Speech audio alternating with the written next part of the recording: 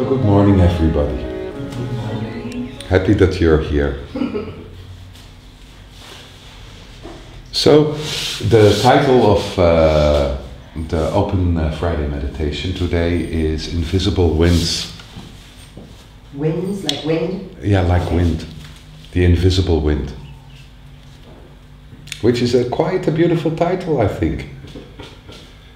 And it's so true. You cannot see the wind. The only thing what we notice of the wind is its effects. It's when the wind goes around the house and we can hear the wind kind of, make this sound, this whistle. We can feel the wind on our skin. We can hear the effect of the wind in the trees. But the wind itself, we don't notice. It's like invisible, we cannot see. We cannot notice as long as it not has an impact. So, this is very, very much connected with our perception and how we perceive the world around ourselves. It's very much the same with light. Light itself you don't notice. What you see is the reflection of light. So what we perceive is an effect, is a reflection of something. When we look to our thoughts and how our thought structure is working, then what we see, it's kind of built very much according to trying to place things in a structure we recognize. Otherwise we couldn't do anything with it. The same is with our feelings or experiences. The moment we have an experience, we place it in a way, or we only able to experience, we place it into a structure of memory. So most of the impressions we get only kind of move in when it has an impact on our memory. And we are a little bit shocked when we have an experience which is totally new. And this is really interesting. Sometimes we have an experience which is totally new. And we're a little bit shocked and we don't know how to place it. And then the mind starts to work kind of to try to find a way to place it into a structure we know, to give it a name, to kind of put it into a box.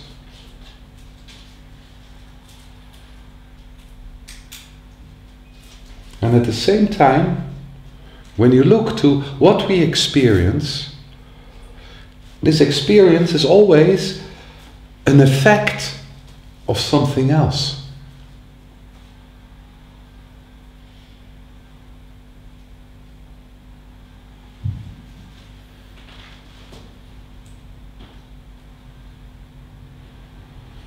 So this is really kind of worthwhile to think about.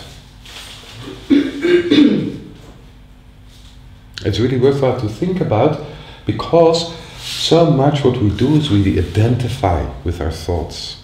We identify with the person we build in our thoughts. And often the person we build in our thoughts is the person we basically want to be. Not the person we are, but the person we want to be. This is who I am. And the person we are, there's parts we want to get rid of. It's better not to have this. And then the question is again, are we really this person? Is this what we are? Are we the person we want to be?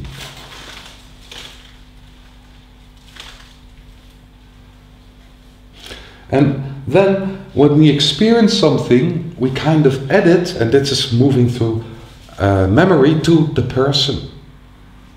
When you experience you're in deep shit, or you experience fear, or you experience rage, or you experience envy, or you experience jealousy, or insecurity, or all those things we rather don't want. We immediately place it in the person. We place it in the person and then we start to judge. Oh, this is really not good.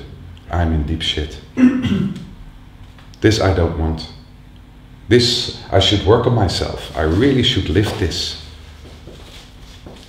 If I'm so insecure, I cannot be a good person. I will not be able to manage in the world, in society. I'm so fearful, I'm not able to manage with this fear. So either this fear has to disappear, or I should work on it, transform it, and kind of get free of it.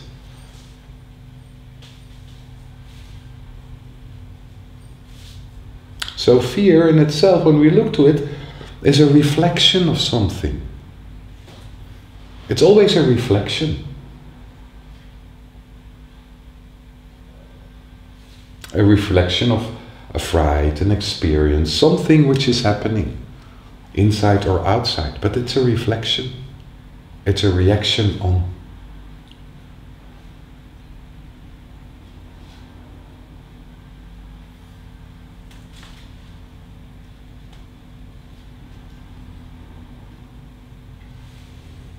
So, what we do is kind of the same we do with the person. We have a spider and we are fearful for the spider. So the spider is not fear. It's the imprint of the spider which makes us fearful. It's an effect.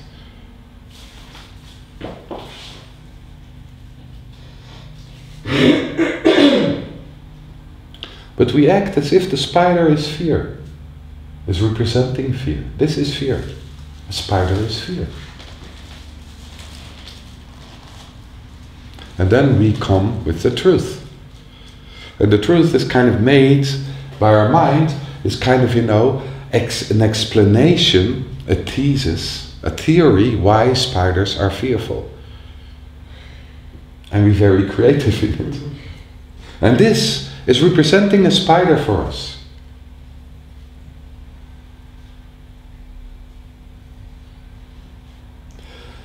When you ask the spider, do you recognize yourself in this? The spider would say no. This has nothing to do with the spider anymore. It's what we create around the spider.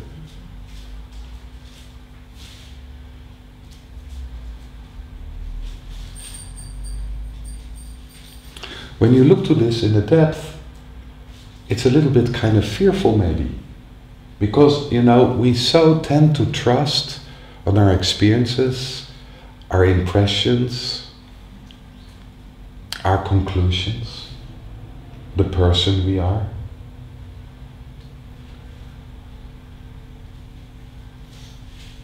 That's what we kind of lean on, the structure we build as a reality inside ourselves. But then when you really look at this reality, it's basically all based on effects and conclusions built on effects.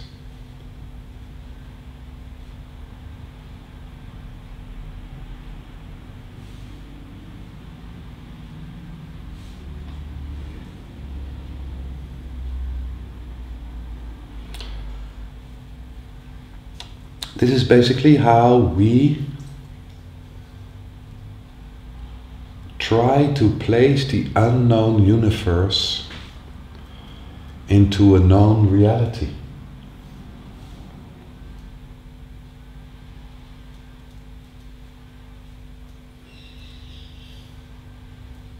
And the more we place the unknown universe into a known reality as an absolute, this is how it is,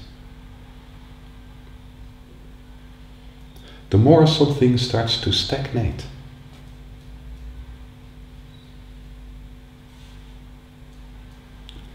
We come to a position where we say we know it all, we've done it, I experienced everything, I reached my goal.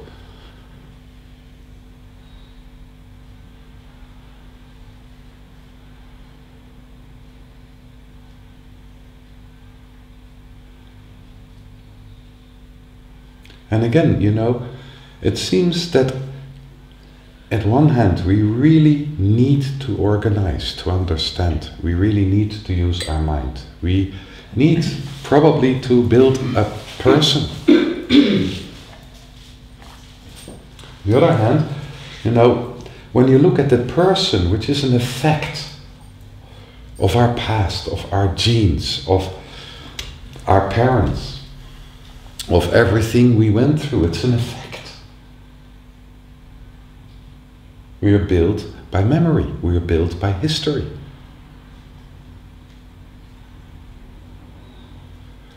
Once a spider gave you a fright, and now you don't like spiders. And this is part of your personality. I'm Bart, I don't like spiders.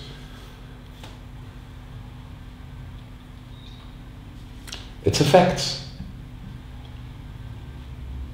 So this whole person we built is an effect of our history. And this person kind of, basically when you look to it, what we identify with, if it's built, crystallized out, it's like a thing. It's not alive. It's hardly alive. If you reached your goal and everything is perfect and you know about everything, it's like being dead. There is no movement forward anymore. All the effects are covered, and that's reality, that's life. You recognize? This is often what we tend to move through, towards this kind of perfection. So, this perfection has nothing to do with life itself. It has nothing to do with the core of life. It's based on effects. We think we're in control when we know that the effects of what life kind of brought towards us, that the knowledge of the effects helps us to how to react or how to experience life itself. That's perfection. We know how to react because we've seen it already. We know it already. But then, when you look to life itself, which we cannot see, we can only see its effects.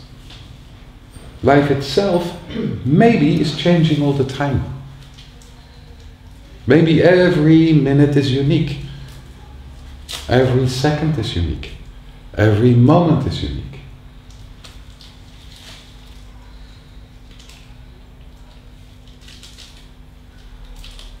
So when we kind of move down more into experience and less from the mind, because mind is more strongly as experience, and the mind is kind of categorizing, saying, okay, I know this, I know this, I know this, even before it comes in. Know this, done this, know this already. In experience, basically, we let in things a little bit more, but exactly the same is happening. It's effects. I experience this. I know this experience. I know what bliss is. Let's go back to the bliss I know. Or hold on to the bliss I know. Or hold on to the depression I know. I know this depression. This I know. I know this fear. This I know. So it's much more easy to hold on to a fear we know as to move into the things we don't know. The things we cannot perceive. It's so often that we are in a pattern where we recreate the fears we know, because the sudden fear, the fear which is happening at once, is much more difficult to contain. So if we have an issue with fear, it's really helpful to kind of build the known fears, to feed them. You recognize what I'm talking about?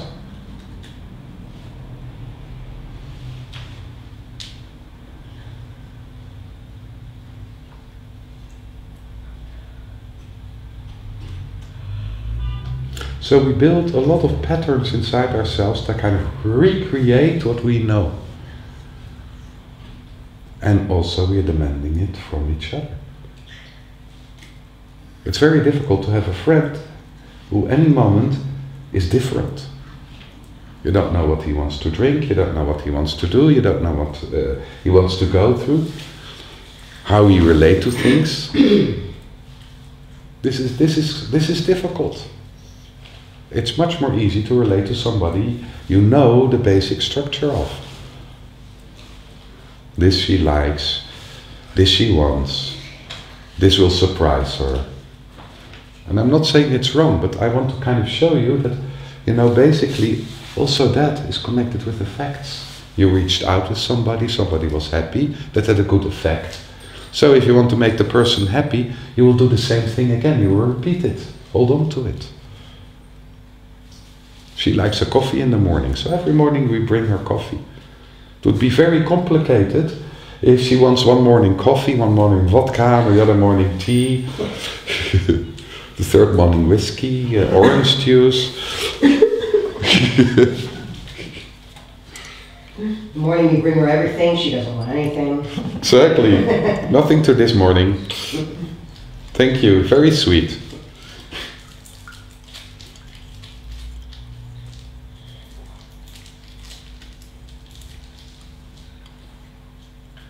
So there's nothing wrong with it, it's the way we give structure to our lives. It's the way we give structure to the reality.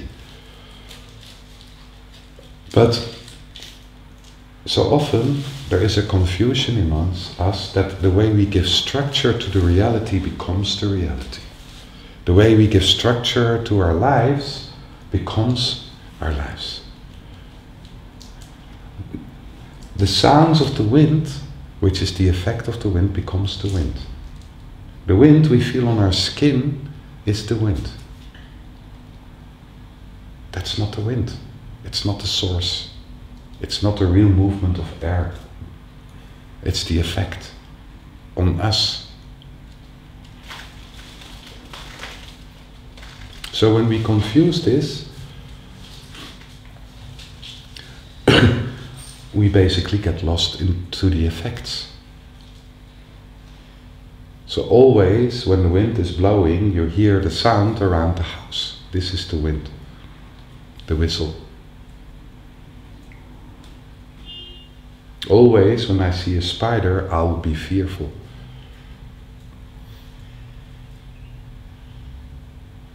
Always when somebody is unfriendly towards me, I get angry.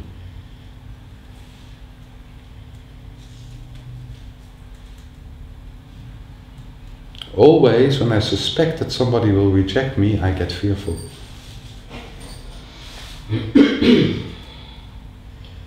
It's all effects.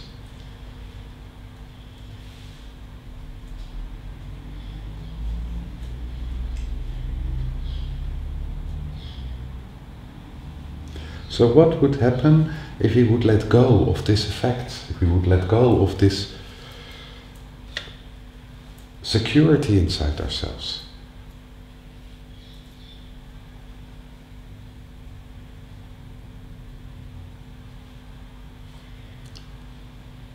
What would happen?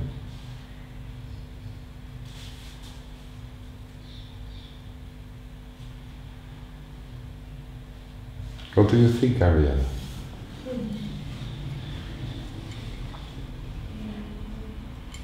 We can experience the life in a different way. Maybe it's freedom more to yes, to experience new things. Maybe to change also. To have the opportunity to be someone else also.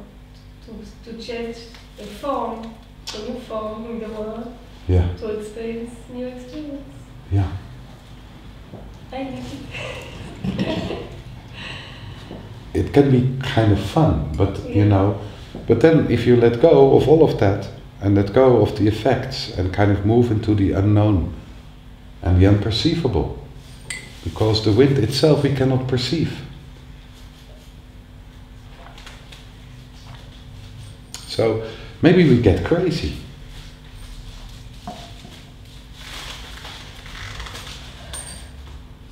Or maybe we will die.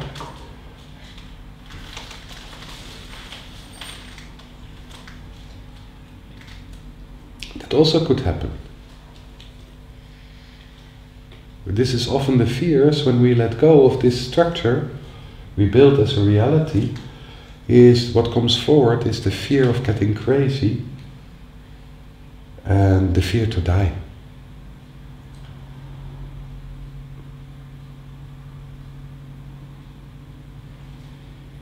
And in no way I'm saying get rid of the person you are.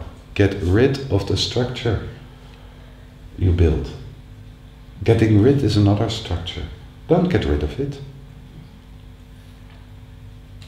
Don't get rid of the person. But just drop it now and then. Drop the person. It's not what you are. It's just a structure which is helpful to manage in daily life, to organize, to give form. This is how we give form, through the person. But is this what you are? Is this whole big bag of of structures, of beliefs, of forms we learned from other people, our parents, teachers, friends, movies, television? Is this what we are? It's tools. It's a big toolbox. And there's nothing wrong with the toolbox. So what would happen if you drop it? If you just let it go for a few moments? Would it get lost? Would maybe a thief would come and take it away from you? No toolbox, you would be a baby again.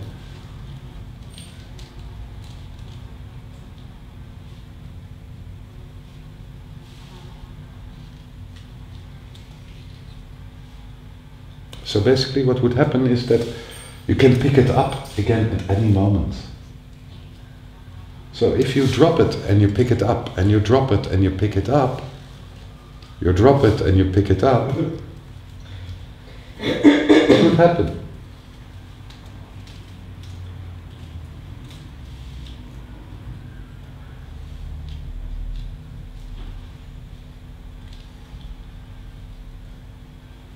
We would be able to compare between the two situations and understand better the two situations if we are going from one to the other. We become more aware, or that we are not the toolbox. And we become aware that something else is there, aside of the toolbox, which still exists. A side of the toolbox, which still exists. And maybe what's there, we could drop that as well. Maybe that's not really what we are either. So it starts a whole journey inside.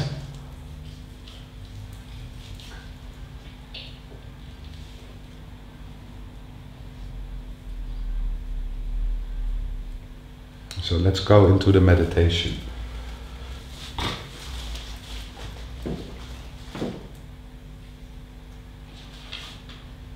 So I'd like us to start to connect with the ID.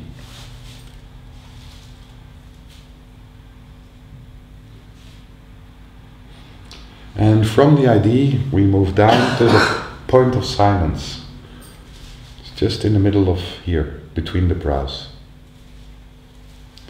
And you can move a little bit inside it.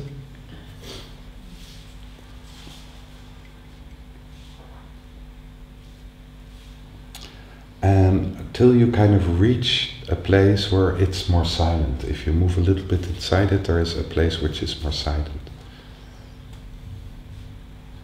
And from this place, I like you just to look at any activity. Any activity which is there in thoughts. Just try to look at it. If a thought comes up, try to witness it.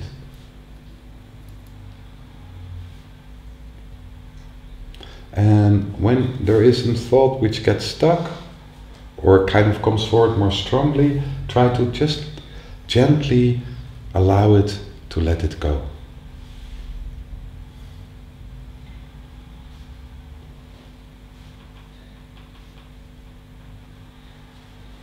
Then I'd like you to move to the heart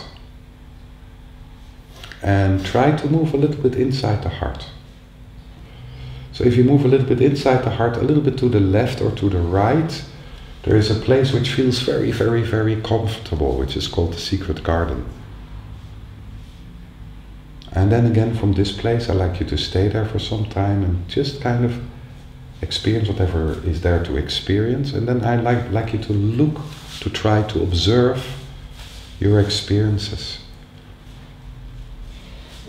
You're saying the heart, talking about center, but then you're saying also to the left and also to the right. Now you go inside, and then a little bit to the left or a little bit to the right. It's not like 20 meters to the left or 20 meters. It's just kind of, you have to look for it. If you go into the heart like this, like 10 centimeters, between 5 and 10 centimeters, there is a place a little bit to the left or to the right, for those who are not used to it, which is kind of pleasant to be. You will feel immediately, this is a kind of homecoming. And the same feelings, whatever feelings or emotions are coming forward, just try to observe them. Let them be, and if you get stuck to something, just try to let it go. Gently kind of drop it. Let it fall down or let it go.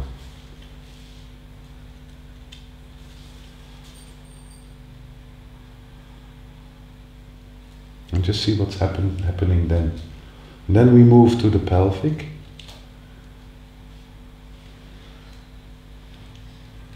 And again, in the pelvic,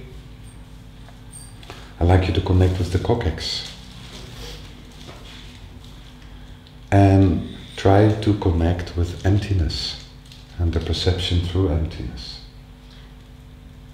Which, if you move into the space inside the coccyx, it's quite easy to connect with emptiness, with the whole space of emptiness. And again, try to perceive what's coming forward as forms, as images.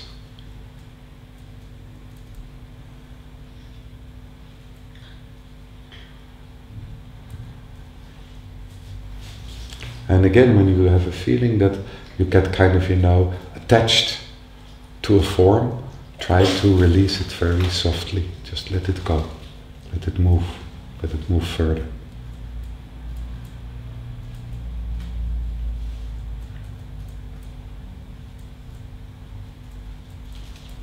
And then I'd like you to kind of move down to the ground and a little bit sink a little bit into the ground, or a lot into the ground. Just let yourself sink into the ground. And in sinking into the ground, try to leave the person. Just let go of the person.